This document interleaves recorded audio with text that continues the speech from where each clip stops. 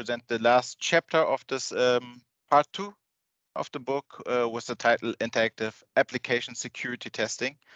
So my name is Ramon Barakat. Together with my colleague Martin Schneider and others, we are working on this topic since a few years now in different projects, and we are focusing mainly on hybrid fuzzing. So because we have a fuzzing background, let's say, so working on fuzzing topics since some years now. And yeah, so we are from Fraunhofer Focus, which is a research institute in Germany, and it's located in Berlin.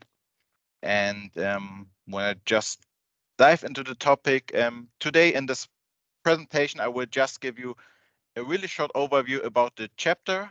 So what are the topics in this chapter? And for sure, I will not go that deep into this technical stuff. So for this, you can check out the book, and when you are interested, go somehow deeper into the topic.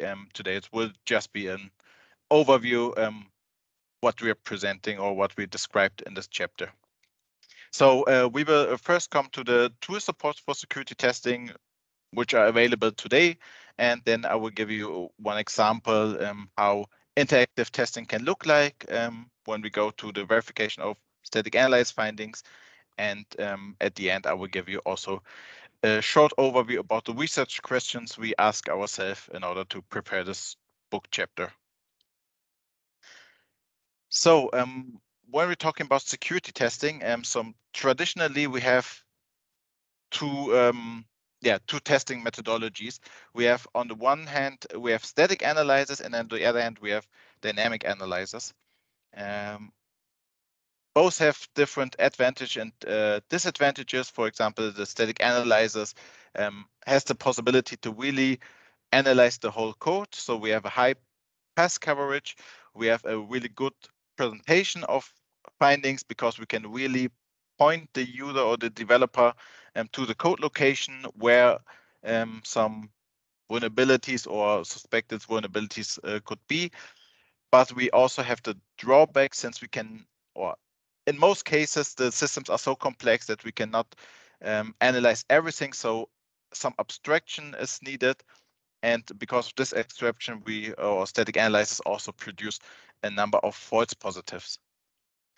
So on the other hand, we have dynamic analysis. There we have the advantage that we have a few false positives because we really execute the code, and when we detect something, then it is in the code. So and the bug could be triggered because we already did so.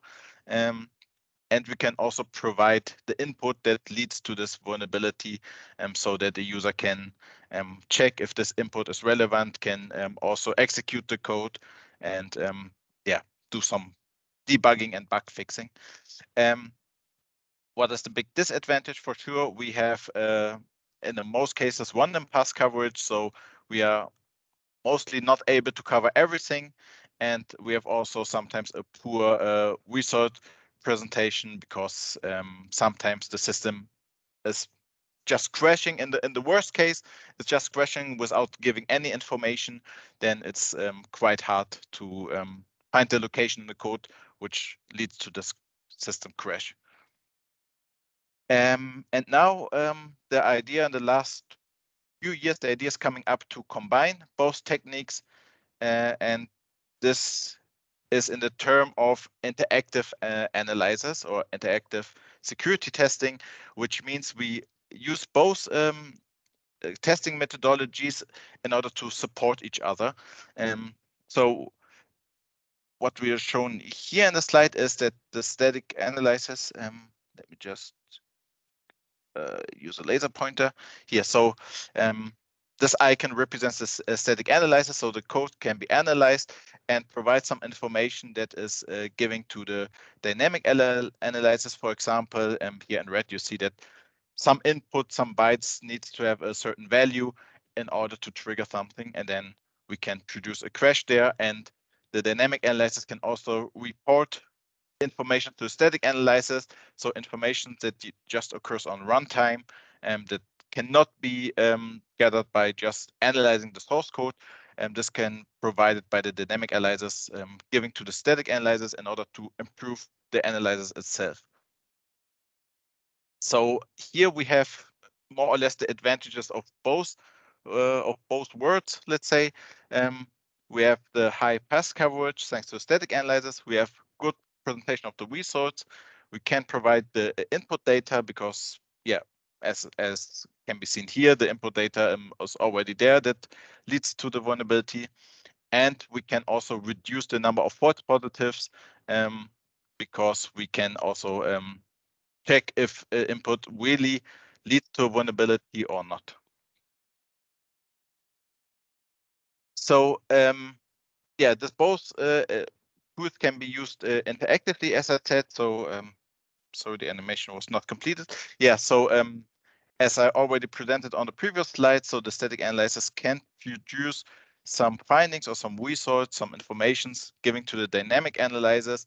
The dynamic analyzer can execute it and also provide analysis to results to static analyzers, and then it could be in such an circle or iterative approach that they can the dynamic analyzers can in order support the static analyzers to improve themselves. They can generate more results that can again be used by dynamic analysis and so on. So it can be an iterative improvement of both. And since this is a circle, it's also not, or it don't need to be defined what is the starting point. So I have explained in a previous slide that the static analysis is starting point, but it could also be the case that we start with a dynamic analysis. So let's say we start with a testing campaign, and then at a certain point we give the information that we already have to a static analysis in order to start the analysis there, and then yeah, run this circle again.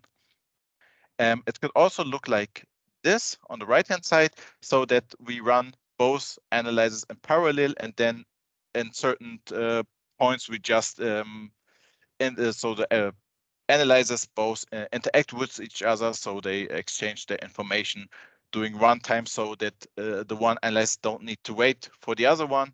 So yeah, as I said, they can run in parallel, and then if a result is available, they can exchange it with each other.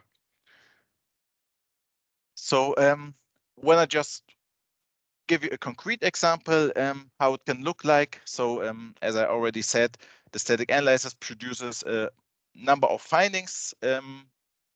After the analysis is finished, we don't have 100%. We are not 100% sure if the findings are really vulnerabilities, so are the true positives, or maybe they are false positives. We sort it by the abstraction of the analysis. So the dynamic analysis can be used as such a filter, let's say, in order to divide the number of findings into true positives and false positives.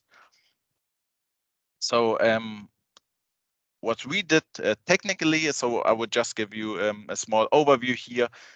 What we did, so we used the source code and the static analysis findings and give them to a so-called constraint solver. So that collects all the constraints during the execution pass, or during the all the passes through the code, and then we try to solve this. Oh, I was too fast. So yeah, we run the constraint solving, and then when there is no solution, so this means that there is no possibility that we can generate a test input that leads to this vulnerability, then we can declare this as a false positive, because then there's no possibility to trigger this vulnerability. But if there is a solution, then we generate a test code for it. So in our example, we are working on C applications, so this was a C test code that generated here. And we also instrument the source code so that we can observe if a vulnerability is really triggered, and also collect some more information that we then later on can give to the static analysis, as I presented in the previous slide. Yeah, and then for sure we need to execute the code, the test code, and when the system crashed or the vulnerability could be observed, then we can declare this as a true positive. But for sure, it could also be the case that we execute the code or the test case, and there is then, so that there is then no crash, so we cannot observe the vulnerability, and now we can declare this as a false positive again. When I'm saying this is, I have to be honest, it's not true, because just when we execute the test case and we cannot observe the vulnerability, it doesn't mean that this is really a false positive. It could be that the test case was not correct, maybe the data was not correct, maybe a certain configuration needs to be set in order to trigger this vulnerability. So yeah, we have to put a question mark here, because we cannot really state this as a false positive. And this leads us to the challenge that for sure we cannot easily filter or specify the findings in true positive and false positive. We also have a certain set of findings, and to be honest, they are not small. So many of the findings we don't have the real classification if they're a true positive or a false positive. And yeah, I think most of you already knows the words from Dijkstra, that testing can be used for showing the presence of bugs. So this is the set here where we have the true positive, but they can never show their absence. So what we need here is we need somehow also a measurement for this findings that we cannot 100% classify into true or false positives. And for this, an residual risk estimation is needed, so that we have a clue which of these findings we need to analyze yeah, a little bit more, or which of them are not that, okay, not that critical is not the correct term, but which of them are maybe I have a lower priority to analyze, to be analyzed. And so there is where, and to be honest, not we, but Aaron Good and Turing are coming up with a good Turing estimator. This is a mathematical estimator which can be used in order to measure the probability of a so-called missing mass. When you're interested in the mathematics behind this, you can check the chapter, the book chapter, but here just to make it short, traditional estimator, they just give you an assumption of the elements that they already have observed. So when you observed when you have on with some boards and you observe the red ones and blue ones, then you have just an estimation that maybe 20% are red and 80% are blue boards in it, but you have no idea that there are maybe also black ones, white ones, green ones. So you can just have a prediction for the elements you already have seen. And the good Turing estimator tries to change this estimation, so they also give you a prediction of unseen elements. So what is the probability that you will discover something that you didn't discover before? And Marcel Böhmer, which is also researcher who's deeply working with in the field of fuzzing, he used this estimator in field of gray box fuzzing, and shows that with this estimator you can give a residual risk estimation for, in this case, which is the level of probability that you will discover more vulnerabilities doing a fuzzing campaign. Here's a small diagram from his taken from his paper, so that you can see the good Turing estimator really gives a good estimation in comparison to an empirical estimation here. So you can use this in order to have a clue about if you should continue the fuzzing campaign, or if it don't make that much sense, because fuzzing is also really resource intensive, time consuming, and in a certain point in time you really need to decide if you like to continue or if you like to stop, because there's no hard stopping condition. And we also use this estimator for the verification of static analysis findings. So for these findings we cannot classify as true or false positive. And So basically what we did, we executed the test case as described previously. Then we identified the passes that were executed, estimate the residual risk, and then we continue this loop.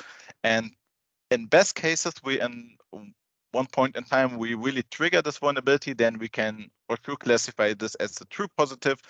But when we did not trigger this one, then we will have a residual risk so that we can say, okay, this vulnerability is with a residual risk of this and that percent is a true positive or not. And this then brings us to the point that we can, still classify true and false positive, but we can also give a residual risk for the findings so that we can classify them in findings that have a low residual risk, medium, or higher one, depends on how you like to classify it. And so you can give the developer a hint to which findings he should analyze by himself or debug or check if they really can be triggered or not. So to conclude my presentation, I will just present you the research question that we ask ourselves in different projects and also when we're writing this book chapter. So we ask ourselves which information can be static analysis provided to dynamic analysis that facilitates this analysis. As I presented at the beginning, so some test input can be provided, but there for sure can be also more information given to the dynamic analysis in order to improve specifically fuzzing itself, because we have this let's say the fuzzing glasses. We're looking everything from a fuzzing point of view, but for sure it can also be used in other dynamic testing techniques. The second one was if the interactive approach is more efficient than dynamic analysis itself, and under which conditions. So for sure we have more overhead because we need to run a static analysis, which is also not, which is also resource and time consuming. If you ever had a static analysis, you know that it's not that fast, depending for sure on the on your system or on the source code that should be analyzed. But you have this additional overhead, and there it's reasonable to ask if it's more efficient or if you're just running only the fuzzing campaign and have a certain the same amount of findings, for example. Then the next research question was which extents can false and true positive be analyzed automatically and discriminate by dynamic analysis.